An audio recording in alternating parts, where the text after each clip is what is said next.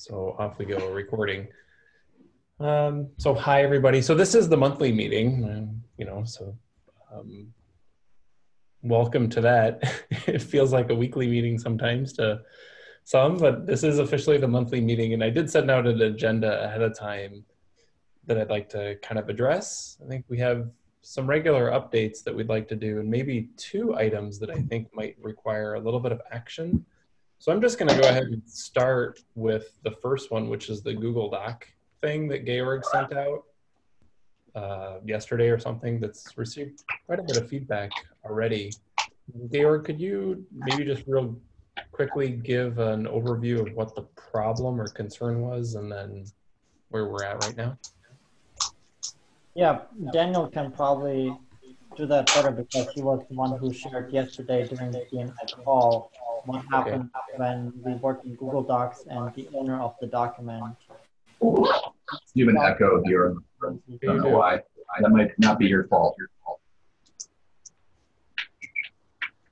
Okay. So Daniel, can you share again what you shared yesterday in the DNI working group about Google Docs and using books? You mean share in the sense of my experience? Your experience, yes. Jesus, I think there's a lot of echo or some kind of interference on your side. I keep seeing your. Okay, thanks. What about now? Is it working? Yeah, that's better. Okay, perfect. Yeah, so basically what it happened is that we had like all of the minutes from previous meetings, like I don't remember, 100 pages. So working in a similar way as we are working in CHAOSS. Because the owner of the document left the organization that person belongs to, or kind of that account was removed. So all of the documents were removed. So we lost part of the work we've done there, like tens of pages. So I was worried yesterday about, hey, we should do something here, having a backup or whatever, because if not, we are going to lose a lot of documents here and there. Okay. And as all of you know, we use Google Docs pretty heavily across all of our working groups and the software groups and pretty much everything. So I think that was an eye-opener, and we don't want to lose this information. So thank you to everyone who contributed to the discussion on the mailing list. If I were to sum it up, there are some ideas for using different tools.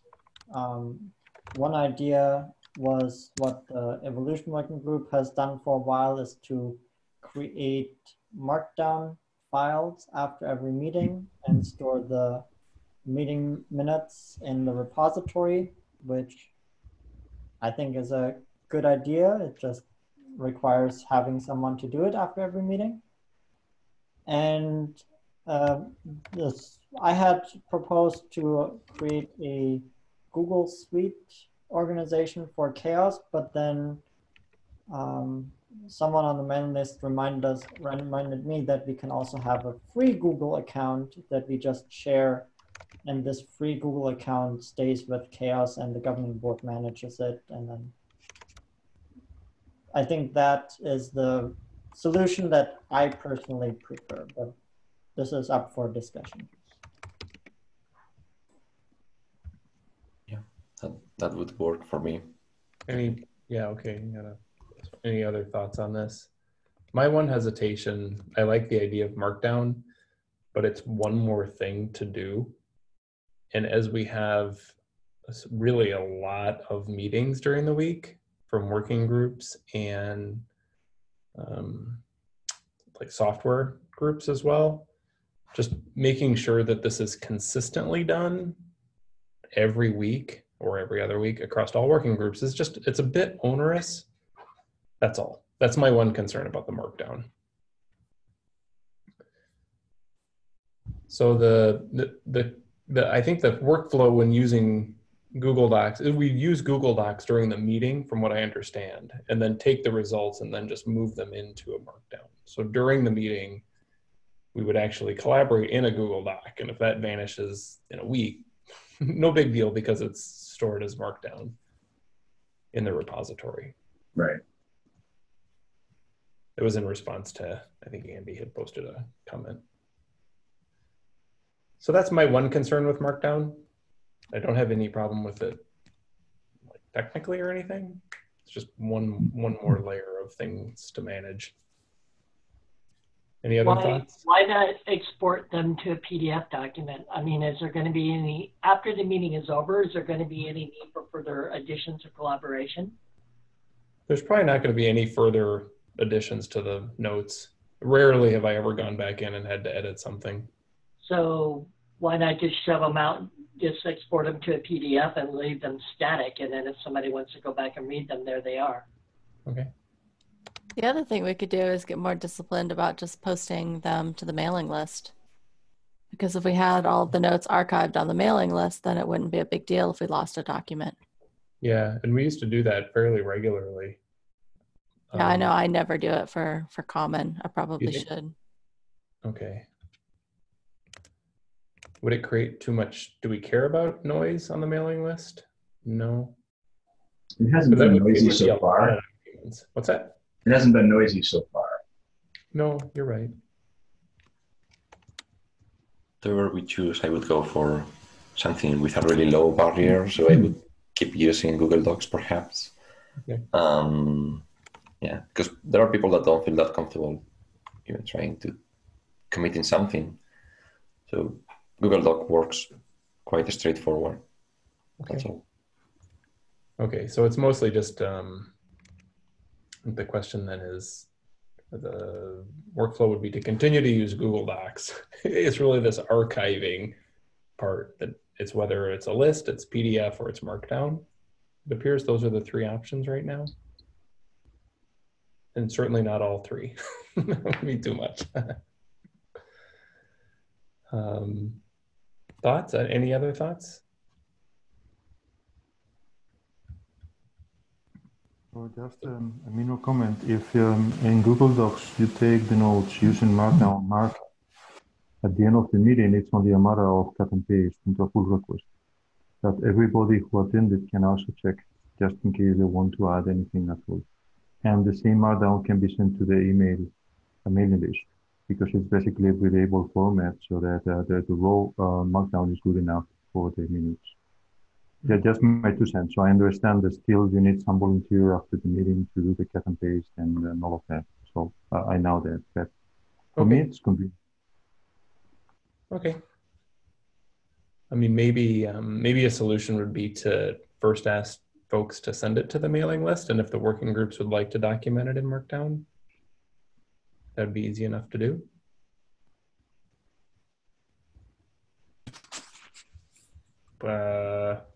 Feedback would be good. I know you've all said things. Well, it'd be nice to come to a consensus. I don't want me to be the consensus maker here. I mean, I think I'm just trying to synthesize what people are saying. I think there are greater and lesser degrees of worry about this. Daniel probably worrying the most since it's happened to him. But I think the solution that you discussed works for ensuring there's an archive outside of Google Docs.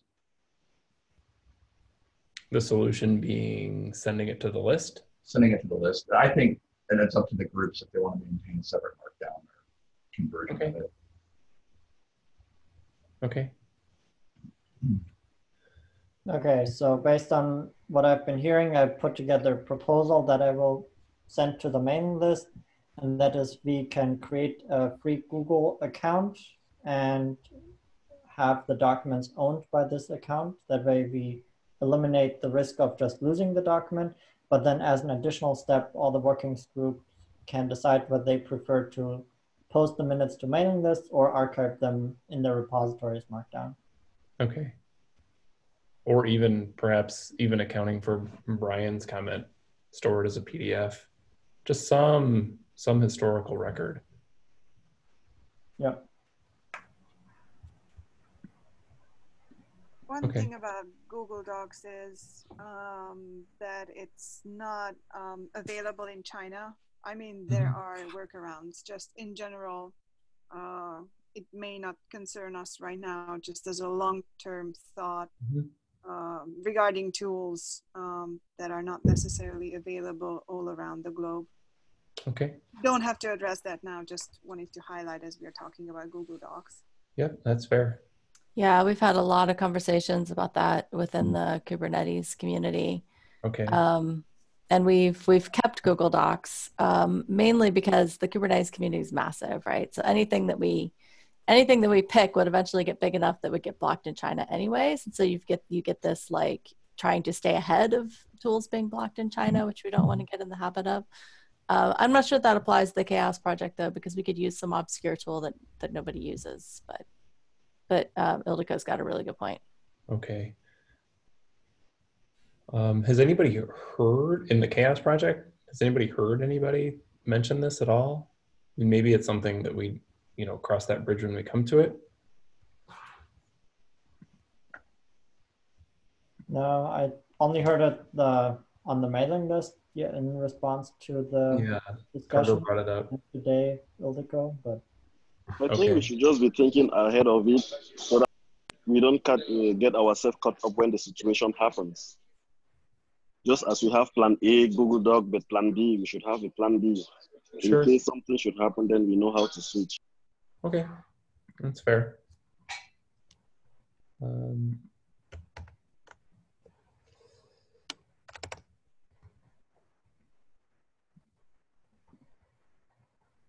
just taking some notes.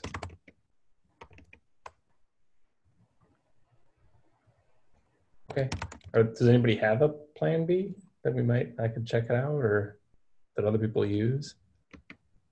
I think like what Ildiko said, I think we should have that in thought. Then from the mailing list as well, a couple of tools were mentioned. I also mentioned like the Etherpad, which some communities like OpenStack and many others are using. It's very good for versioning as well. Okay. So you can play back in time to see, the changes that appeared across different periods. Then at some point, if you want to export it, HTML, PDF, whatever version, the options are available. Great. Okay. Thanks, Armstrong. All right. Any other comments on this? Good. Thanks. Let's see. Software. Does anybody want to? I know that the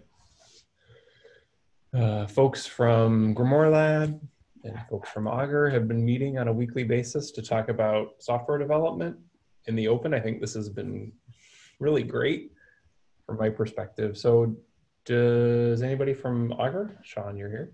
I am here. Tell us kind of what's going on most lately with Augur? Most lately with Augur is we're doing a workshop at Grace Hopper on Thursday. And so we spent a good deal of time getting the installation and new developer experience fine-tuned.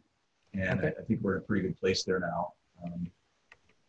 So that's a big thing. We've also started to add to our machine learning capabilities with Insight Worker.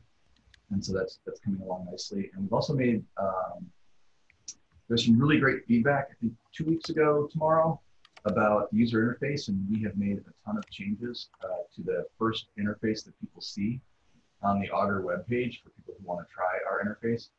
Can you show it? It's a really good question. I have one that includes like some of the most recent things.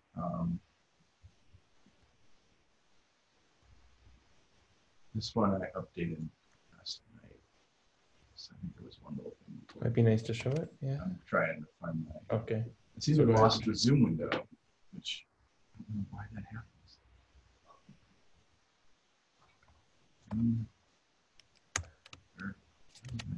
So while you're pulling that up, can you talk and pull something up? What are you doing machine learning wise? You had mentioned machine learning. We're identifying trends in the repositories and events that are outside of a certain tolerance of those trends. So like if you have a mean rate and standard deviation, which is very simple statistics, for a set of metrics, we'll identify things that fall out of that band automatically, and we'll also identify things that fall out, that you could specify. So if you just want to be notified when something's happening, when you get more than 10 messages or whatever on an issue. So these are some projects, and probably one of the big things you'll note is that the sidebar now is simplified. The landing page is what people might expect, which would be the currently stored groups instead of insights. So if just the navigation is much simpler back to the way that it used to be, because some of the feedback that we got was, I'd like to see it the way that it used to be. And so this is all the repositories in there.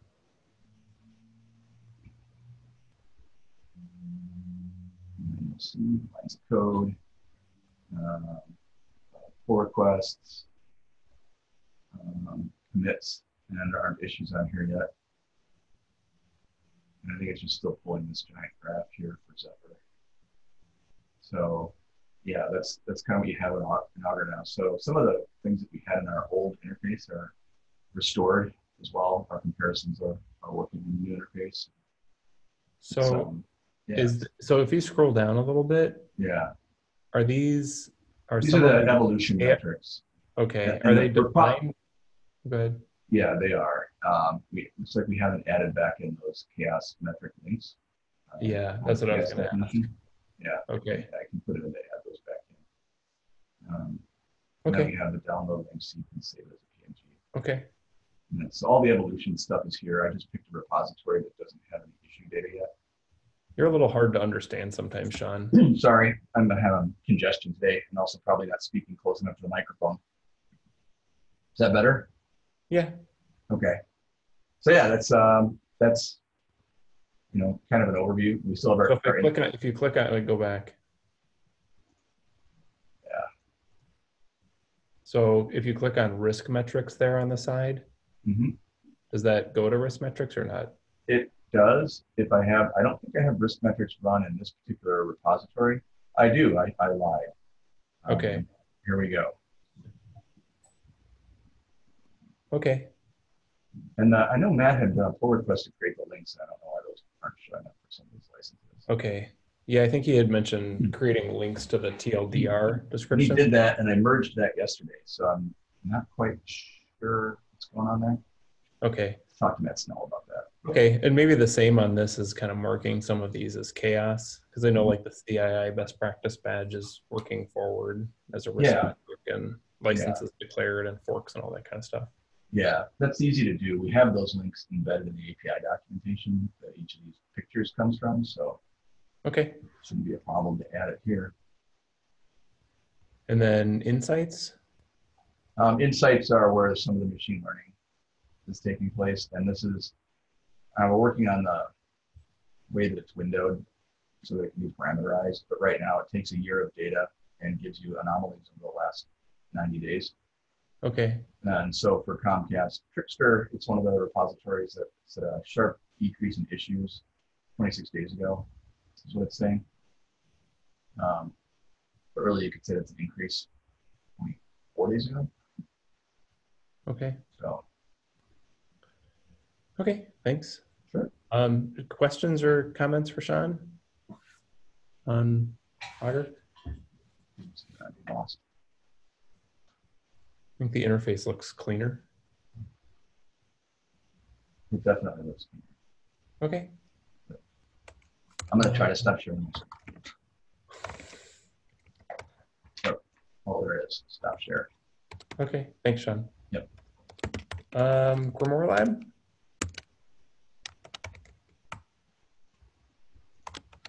Things that you want to bring forward, tell folks about? Looking at you, Georg, or Jesus, or Daniel? Yeah, I was reviewing what we were discussing before. The only, so there are a couple of documentation improvements, minor things, and then perhaps the most visual one is that a pull request to have the day and the day of the week information in a chart for the index was merged. So it's just a matter of creating now the dashboards for having this information. Okay. And that was around the particular, that was on the common metric? Was that right? That was done, like, the metric that has come out of Common that's about the hour time of contribution. Was that one? Is that what you're talking about? it was in Common. I don't remember. Yeah, it comes out of Common. So I think this is the discussion that you were having last week with how to actually represent this. Yeah, so this is kind of also for you, Don, that in the Grimoire Lab meetings they've been talking. So this was the metric that was whether or not people were working inside or outside of business hours. You remember that one? And then in Common, it was kind of decided that business hours are not a great term. And so it might be more sensible to think about when contributions are coming just in terms of time, date and time. And then abstractions could be made from that as to whether or not they're within business hours, but that's not the responsibility of the group. And then Grimoire Lab in their meetings for the last, I don't know, I wasn't there this week, but for the last couple of weeks, have been kind of working on ways to represent this in Grimoire Lab. So I just wanted to remind you that you can test the alpha cauldron that we are deploying. It's Grimoire Lab as a service, ready to analyze the repositories that you may want. So feel free to report any problem or any issue that you may find with it. The idea is that you can select the repositories that you want to analyze in Git, GitLab, GitHub, and Meetup. And then you can see some dashboards and all of that, and you can write your own visualizations in Kibana if you want. The link is in the chat for this group. So this is the okay, yeah, I see somebody put it in there. This is the Cauldron stuff? Yeah. Okay. There's a new version. If you know the old Cauldron from 1 year ago, this is a new version, completely re-engineered. And well, I think it's better, but have a look at it. So what is this? So what does this give Grimoire Lab? What is the Cauldron? Running it as a service. What is that? What's the case that's gonna? Somebody's. I see a lot of noise in the background. Can you repeat, Matt? Yeah. So in pushing Cauldron forward a bit, what's the use case that this is planning on helping?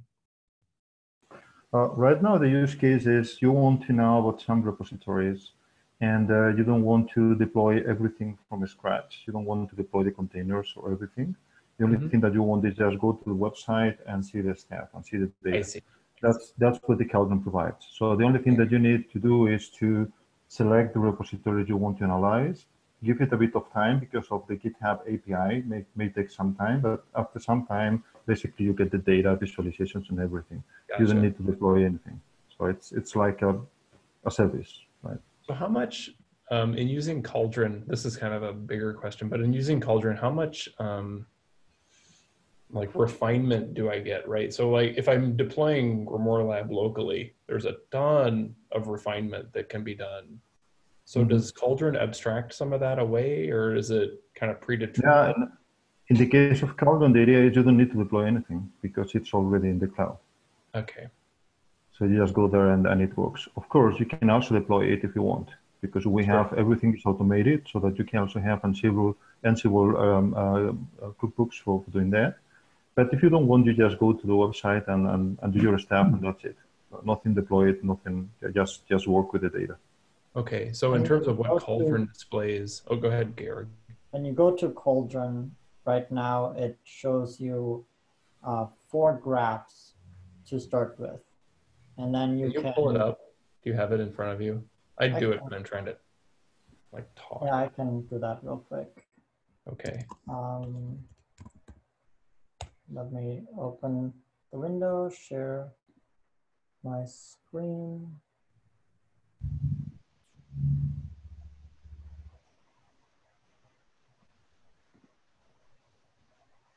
Okay. So this is Cauldron, and you can see I already clicked on Analyze the project a few times to create different dashboards. Here's one for glue, let's say. Okay.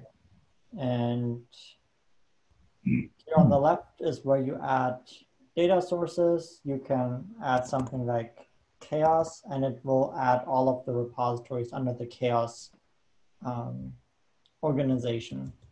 You can also load Git repositories directly, or GitLab and Meetup. Those are the ones that we have supported right now. And once the data is collected, you see a green check mark, and then you can go to view project data to see data. And this is a default Kibana without any of the customizations that Grimoire Lab has. Yeah.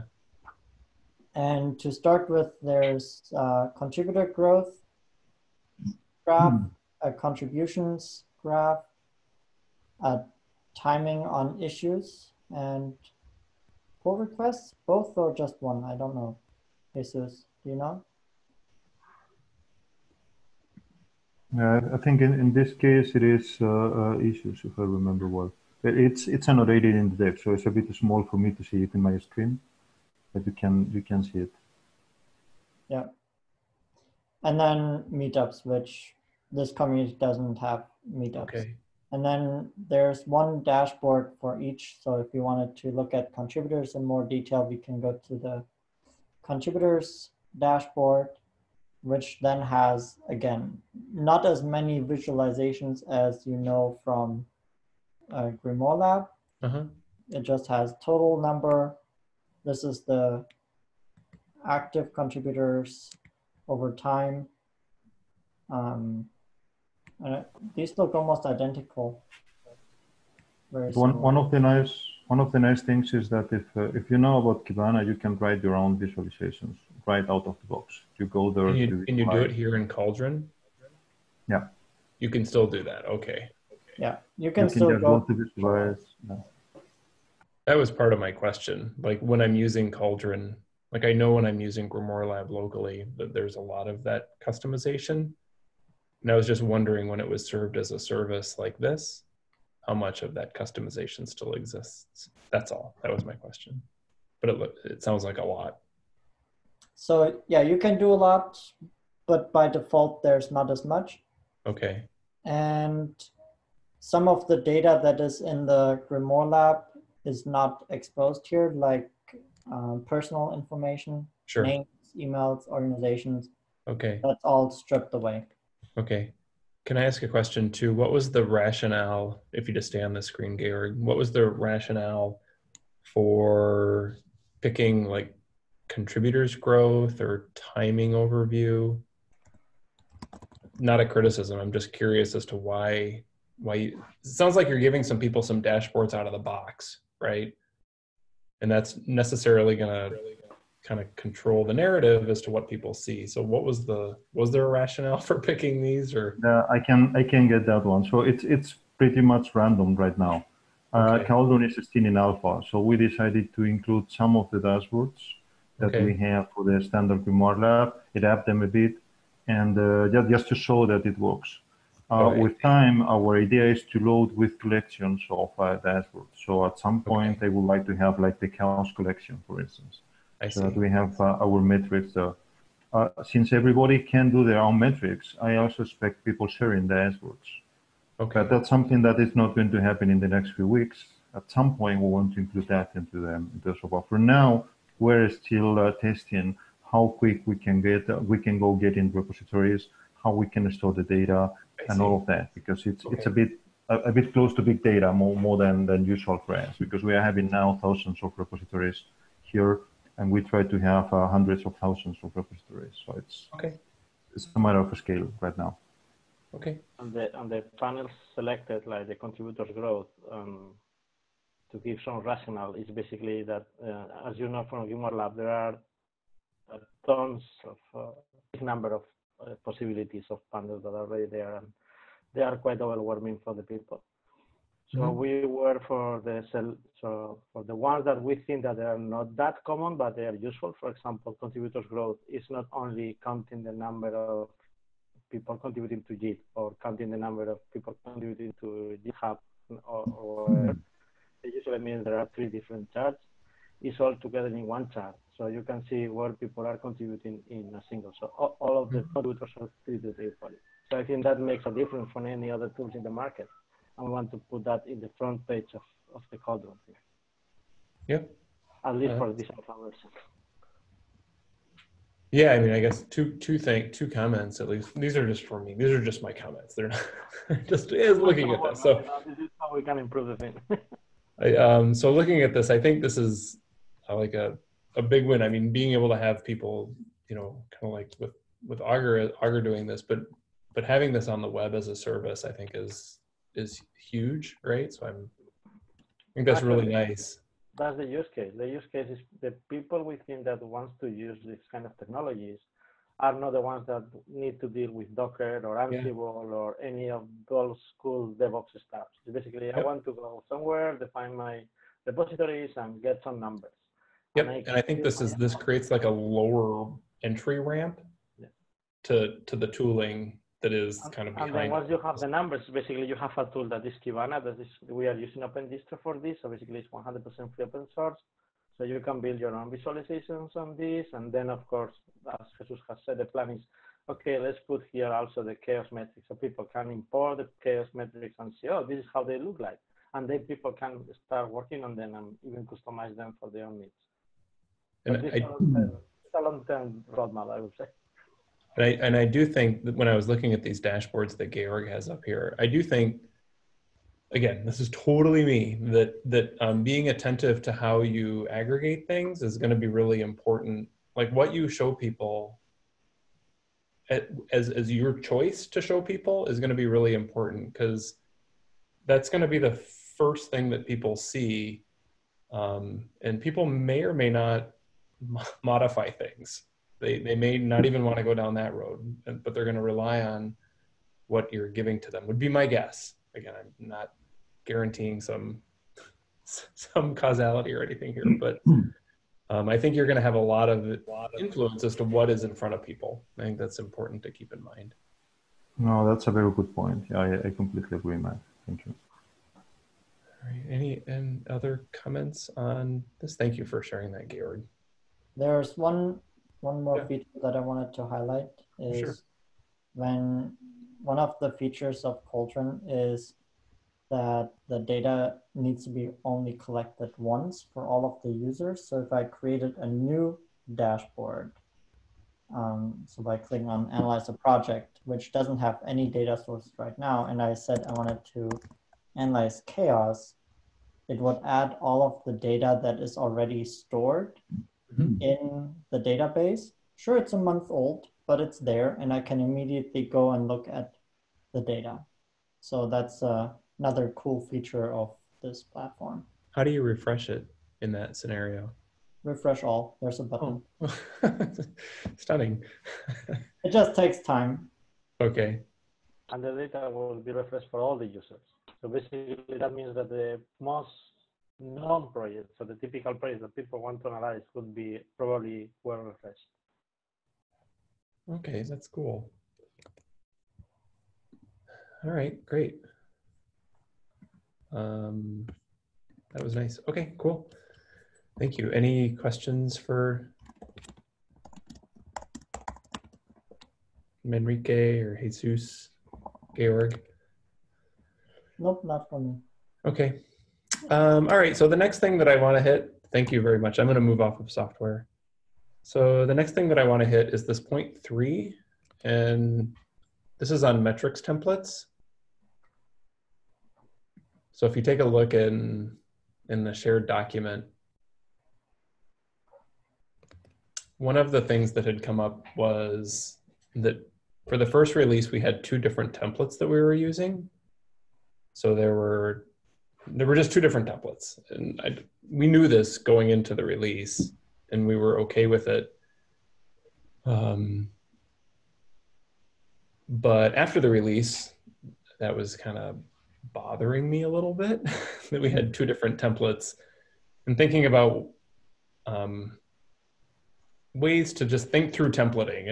And Georg had really brought up some really good ideas as maybe ways to merge. And my other concern was that I was afraid the templates were at times a bit wordy when our goal around metrics was, this was really my primary concern, was really about describing what a metric is. And I thought the templates had gotten kind of long sometimes and sometimes a bit technical. And we were losing one of the forest through the trees kind of phrase, or I think the trees through the forest. See the forest through the trees, I think. Something along those lines. We were missing something. We were missing just kind of the core nature of describing what a metric is and what the objective of that metric is. Because I think that's really one of the goals here of these templates. So Georg had put together, if you take a look on page 3, again, he brought this up last week as a way to bring together the 2 different metric templates. And it's really the work from the whole meeting last week. I just happened to be the one who wrote it down. Well, okay. So it was everybody. So that's cool. So the idea here is that we would have really only 4 required headings, 4 required top level headings, and at the same rate too, all of these headings are what is already occurring. So we're not asking for more or less, really. It's just an opportunity to standardize on things and really kind of highlight these objectives, these descriptions and objectives. So if you take a look on point 3, so we would retain the description of the metric. We would retain the objective of the metric as 2 high-level headings. And then underneath there, we had this implementation component, and we, for a while, had a bunch of different ways that implementations were being represented through the metrics, whether it was through the filters and the visualizations, known implementations, sample implementations, success metrics as coming from the other templates, data collection strategies. We had a bunch of different ways that we were all thinking about implementation, and it ended up being what felt like kind of distributed throughout the metrics template.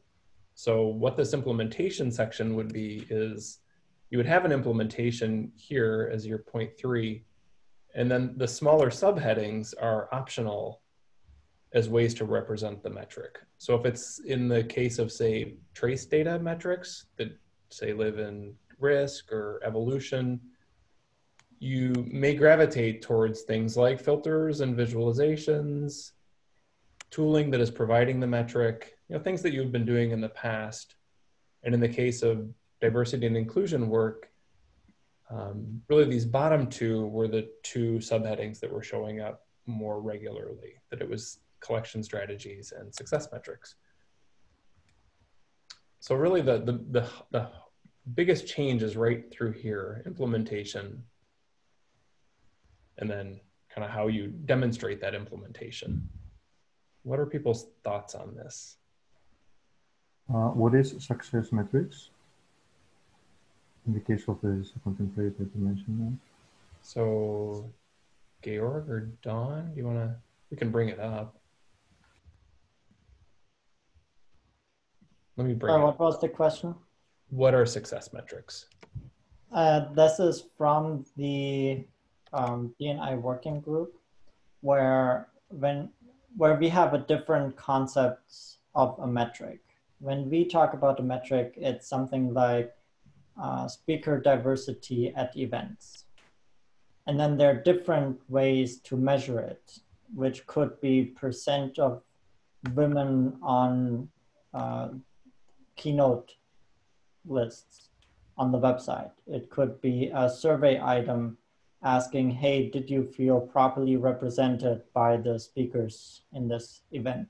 So there are different ways to collect information about this high-level metric. Does that answer your question? I put a sample. Maybe the high-level metric, as you say, is what in some cases we are calling the goal. I mean, the thing that you want to understand. So and then take a look at that to metrics. Yeah. Do you see the link I provided, Jesus? I was looking at it. Let me check again.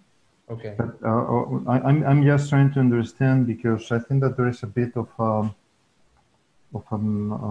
difference between what we call the metrics in this case and in others. That's why I was asking.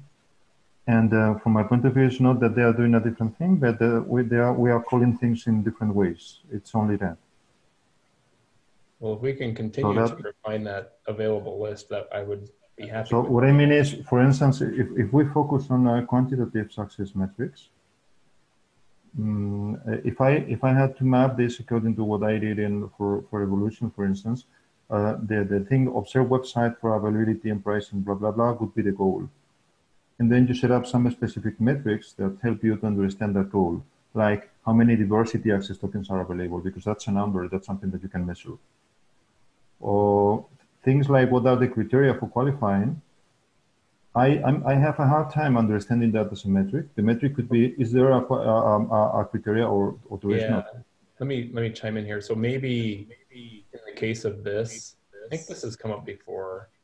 What I mean is, it's just maybe because of my past experience in other cases where usually when we talk about metrics, you need to quantify them. So basically the number, or you need a Boolean or something like that.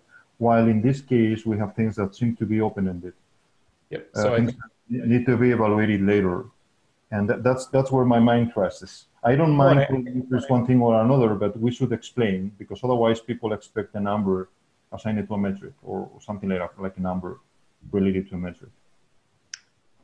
So I think that on this diversity access tickets, maybe success metrics is not the best header, because I agree that the metric is really diversity access tickets.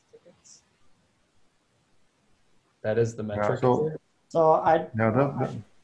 This is where we have conflict here, because there's no one single number that expresses diversity access tickets. It's something that we want to measure, and then there's different ways we go about measuring it. And that's what the metrics down below are. That's where we get this Boolean values, the numbers, the Likert scale items. Yeah, but that's exactly the same case. For instance, if you want to measure activity in the project, your goal is measuring activity, there are many metrics that can tell you about activity. So that you have a metric which is number of commits, another one which could be number of issues open, whatever. All of those are the metrics, and in the end, what you try to understand is the activity of the project, for instance. But metric usually is linked to a number, and therefore the number, and therefore the name metric. Yeah. But if we want to define metrics in another way, that's fine with me. The only thing is, just to clarify, we should put somewhere very clear, for us, metric is this thing. Because otherwise people may get confused. Because people usually expect, in my experience at least, people usually expect metrics to be what you have now under observe website, interview organizers, all of those items are metrics. Because basically they are either numbers or Booleans, or something that can be yes, no. And then I understand that by aggregating all of that information, you decide the level of inclusiveness, for instance. And that's what I mean. So in the end, of course, you need several metrics, and you need to aggregate them in some way to learn about the goal, about your ultimate knowledge goal, which is what you want to know, whether this project is inclusive or not, for instance. So, but it's only a matter of wording. So that's why it also could be solved by saying, we are considering like metrics like this and this, and just define that so that people understand, if you prefer not to change everything. So yeah, so my take on this is that I'm going to mute you. Yeah, okay. If you take a look at the CHAOSS metrics as they were released, under diversity and inclusion, they follow the focus areas with a goal for that focus area around event diversity. And they have the metric, which is diversity access tickets, which really cannot be answered in a Boolean style way. But from what I understand with diversity and inclusion, the goal is to understand, at least I hate to use the word goal, but the aim is to understand with respect to diversity access tickets, how they're used at an event in this case, and to gain clarity with respect to diversity access tickets as ultimately informing that higher level goal. And then the question obviously is associated with it. When I click on diversity access tickets as a metric, which I don't believe can, in this case, be measured by a Boolean, they have that subheading called success metrics. So there is actually metrics twice in this. There is the metric that is diversity access tickets, and then there is something called success metrics, which are like sub-metrics to the higher level. So it may be worth simply renaming something like success metrics to success criteria or success approaches or success considerations or just considerations. Because then the metric itself stays. This could be discussed in the working group itself, but the metric stays diversity access tickets. And there are different ways to capture that information. Yeah, I do think success metrics as a term is a little bit misleading. Because we kind of say it twice. We have the metric and then success metrics for that metric.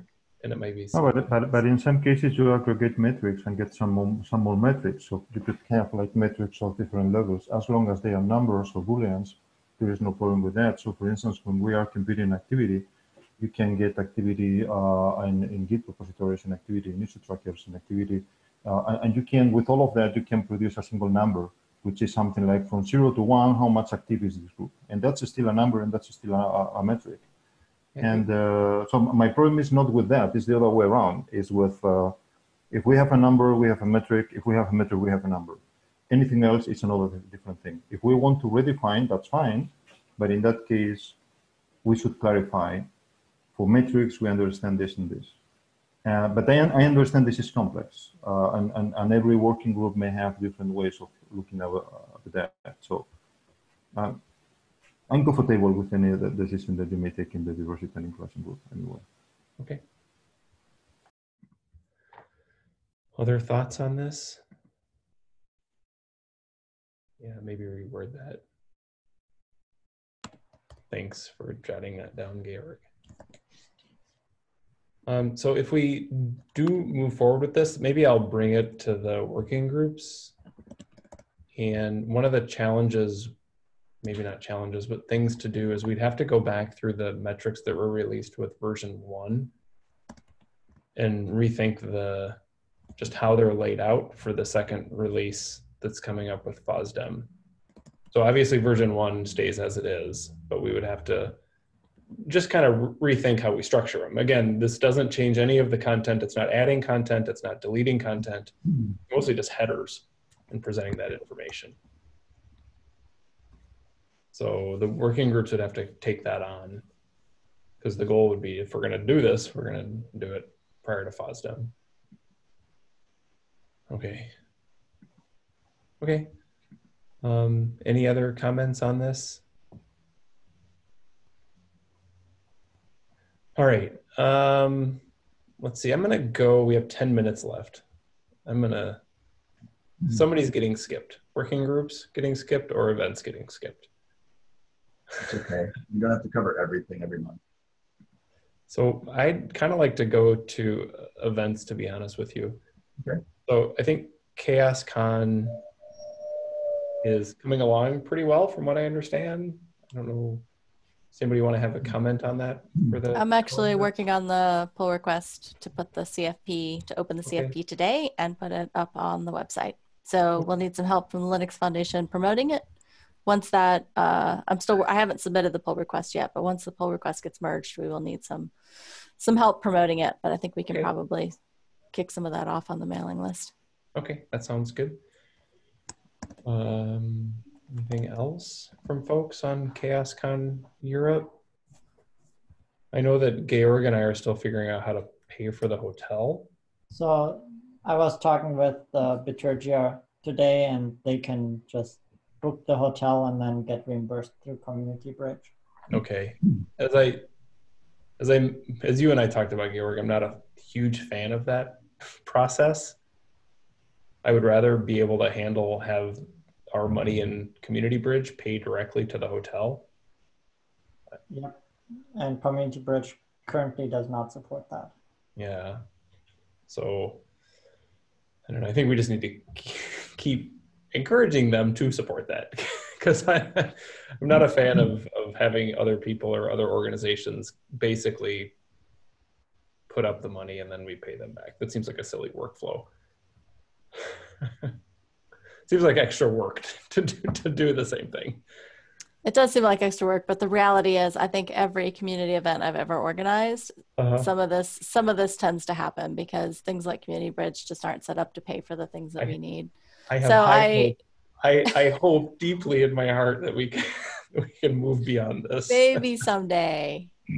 It doesn't prevent me or Georg from asking and continuing to push to get it done. And the hope is that Community Bridge is relatively new. So I think a lot of this is still being worked out. And so maybe there's room to enable this. Maybe it just hasn't. Some of the things they can't pay for might be changed as people start to use it, is what you're saying. Say what now? Some of the things they cannot pay for could change as they evolve what it is. Exactly. Once they figure out the mechanisms by which it works. All right, cool. Let's see. Website is Kevin. Are you on?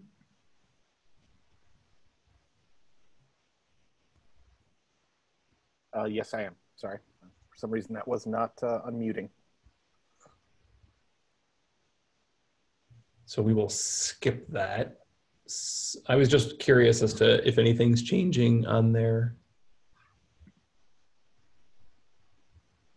Social media? So on the website, I do have a pull request. Okay. To add the software working group meetings. Yep.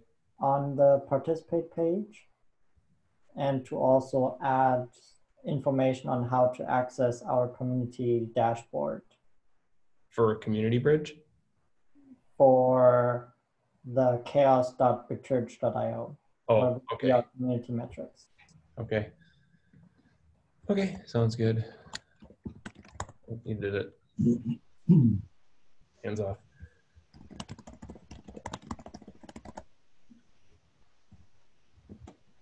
Okay. So Kevin, when you have time to add those modules, that would be great. Yep, and I'm kind of curious too, Kevin, maybe you can bring it up next week, but how the communications subgroup is going, if that's moving at all. Can you hear me now? Oh yeah, I can hear you now. Okay. I have no clue why you couldn't hear me earlier. I have gotten some response back from that email, so there are some individuals who are interested in in working on a communications group. Okay. Just so folks know, the premise here was we had kind of a variety of different electronic ways to reach out, and just kind of creating a consistent way of thinking about this. And Kevin was leading that. So, okay. Sounds good. What's the next step, Kevin? And bringing this. What's the next step for this group? I'm not certain yet. I was thinking I would put out another call. I got a few responses, but possibly a call for a meeting to possibly organize our thoughts around what the group would do. Okay. Yeah, I'd say go ahead and do that. Thank you. In regards to the website participation page, the new modules, did we want to go ahead and embed a calendar on that page? Oh, this thing. So Kevin has put together a calendar which includes all of the CHAOSS meetings. And I think we're going to put it up on, we decided this, right? Or at least fuzzy consensus, that we can go ahead and put it up on the CHAOSS.Community page. And if people want to download this calendar, they can include it in their own calendar with all the caveats that come with that.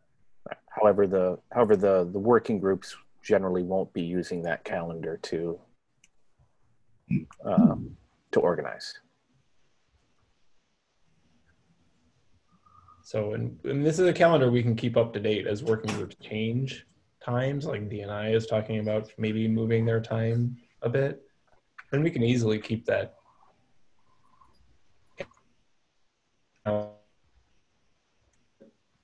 If we update it, do people have to?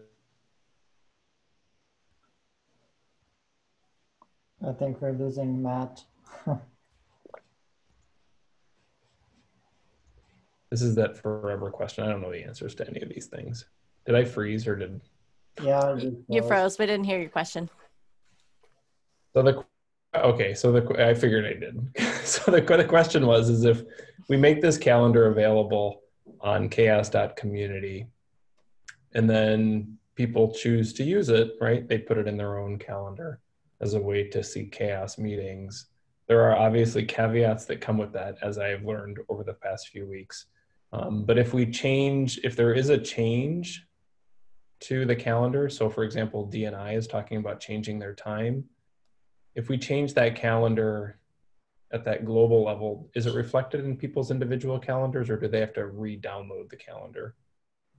See what I'm saying? It depends on how they added it to their calendar. If they just cloned the event, then no. If they subscribe to the ICS file, then yes. So you can subscribe to an ICS file? Yes. Okay. So Kevin, maybe in terms of making that abundantly clear, like if you're going to use this calendar, please subscribe to it. Okay, just a couple sentences of disclaimer. Yeah, and if you download it and add it and we make changes, then that's not our problem. And also individual calendar invitations will be sent out by work groups. Maybe managed by working groups. Yeah. Because not all working groups do that. Okay. Just a quick note, I did submit that pull request, Kevin, for the CFP for CHAOSScon. Okay, I'll go ahead and take a look at that. Cool. Okay, we're at the top of the hour, everybody. Thanks for everybody's time. Until next time when I see everybody and you all see each other. Bye, everybody. See ya. Bye. Thank you. Thanks again.